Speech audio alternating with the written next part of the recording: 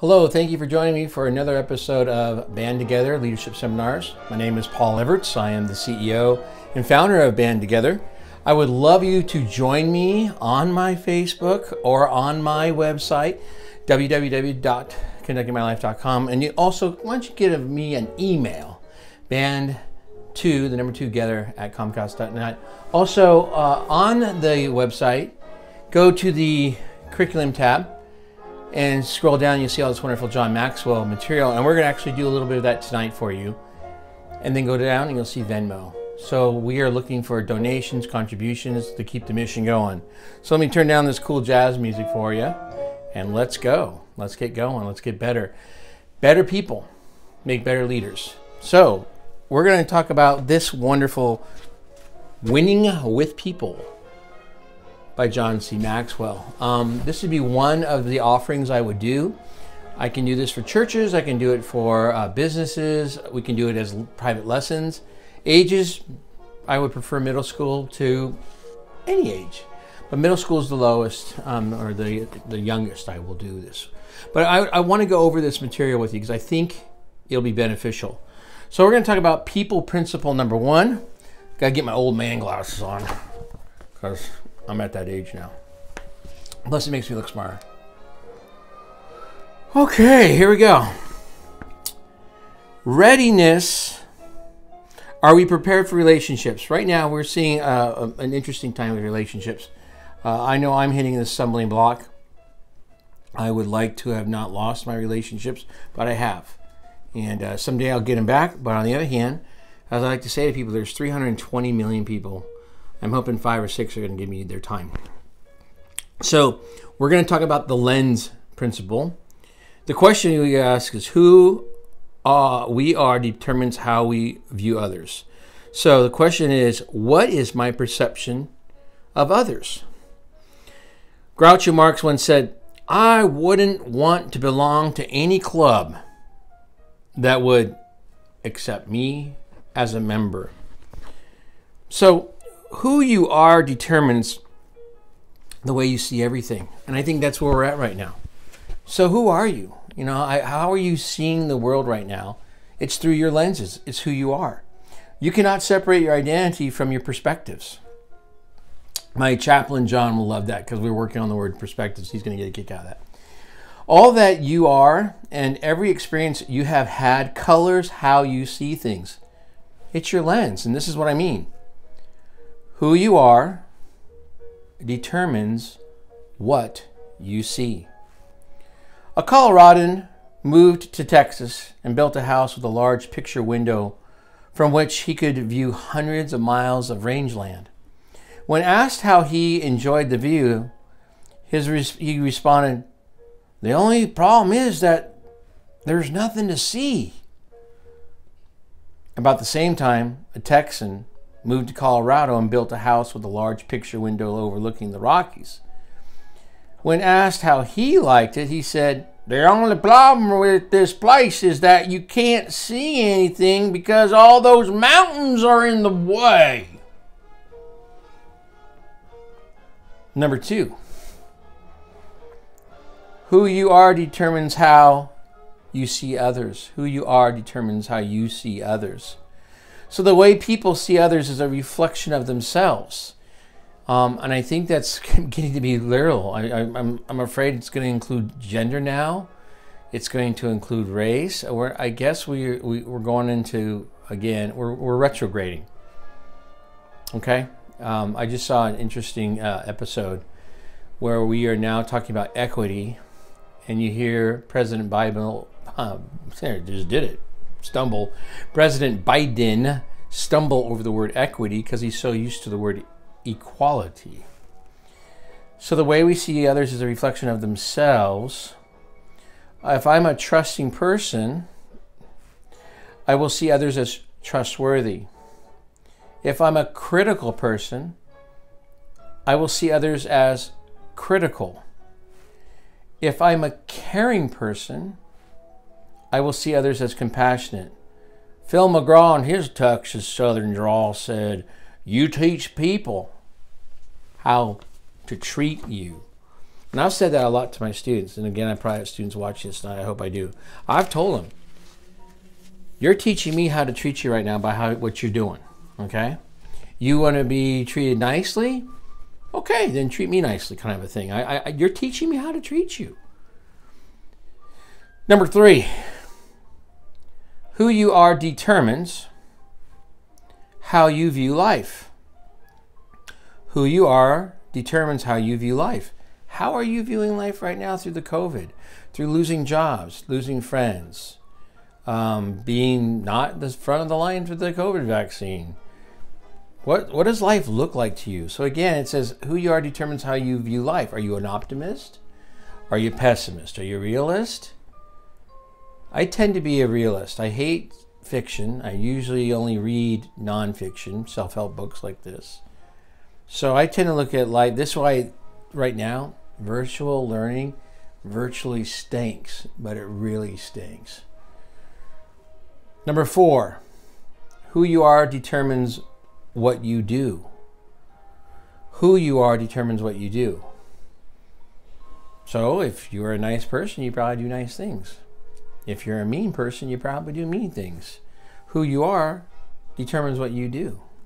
If you're a giving person, you give things. If you're a taker, you take. So what determines who we are? Well, genetics being one of them. Your makeup, your DNA. 2, self-image. Poet T.S. Eliot observed, quote, "Half of the harm that is done in this world is due to people who want to feel important." They do not mean to do harm. They are absorbed in the endless struggle to think well of themselves. Ooh. Wow. Half of the harm that is done in this world is due to people who want to feel important. Did you get that, politicians? So you're doing things so you can feel important. And I agree. Those politicians, they don't mean to harm.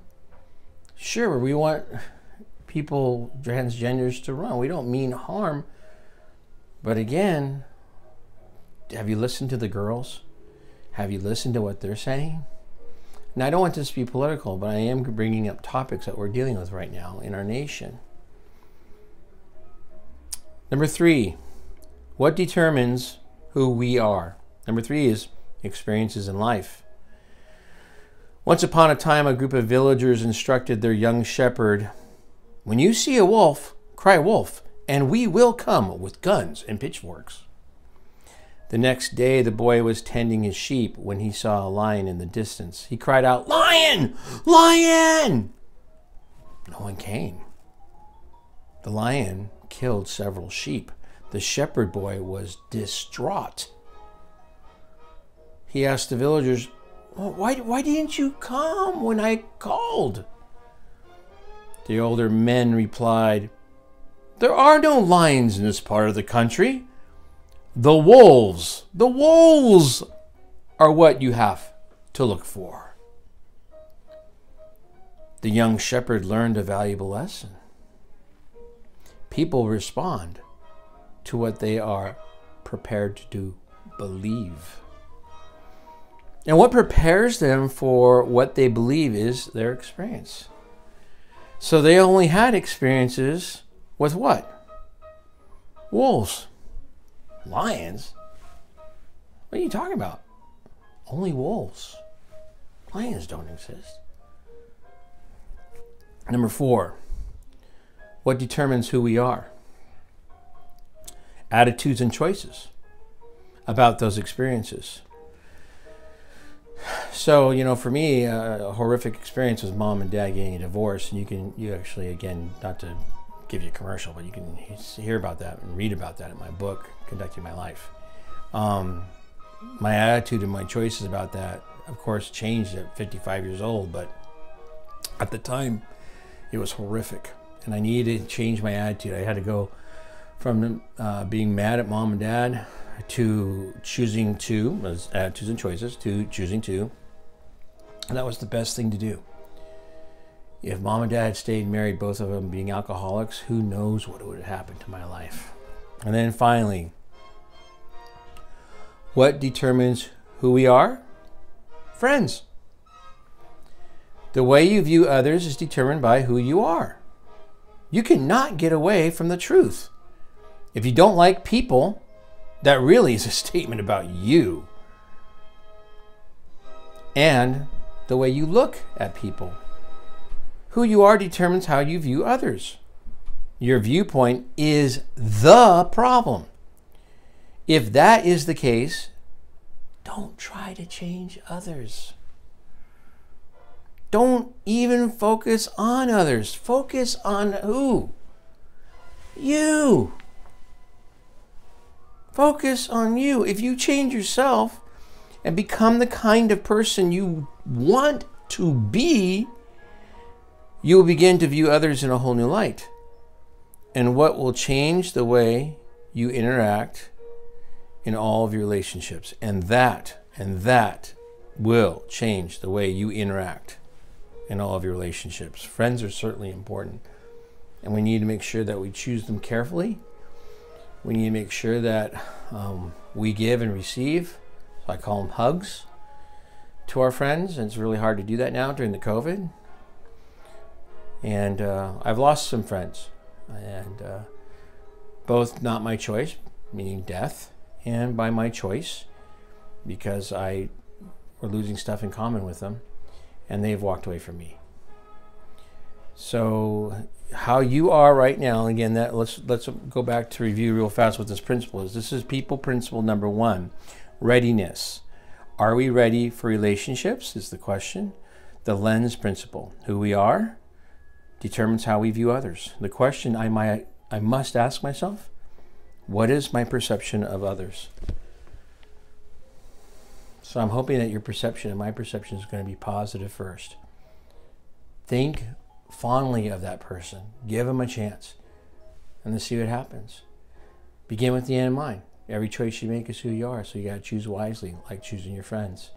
Seek first to understand, then be understood. There are people that are really hurting. And our goal here at Band Together Leadership is to uplift people who want to be lifted up. I'm hoping you are getting lifted up tonight or today, whenever you're watching this. And then finally, people don't care how much you know until they know how much you care.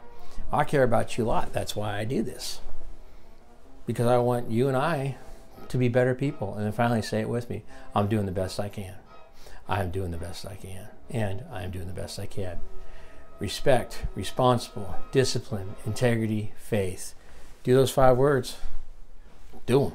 Put them into action. Okay? Don't make them just nouns. Let's go. To be respected. To be responsible. Make them action. Okay, I babbled on enough. It's been 13 minutes and I'm going to get in trouble. Okay, guys. I love you. Have a good day.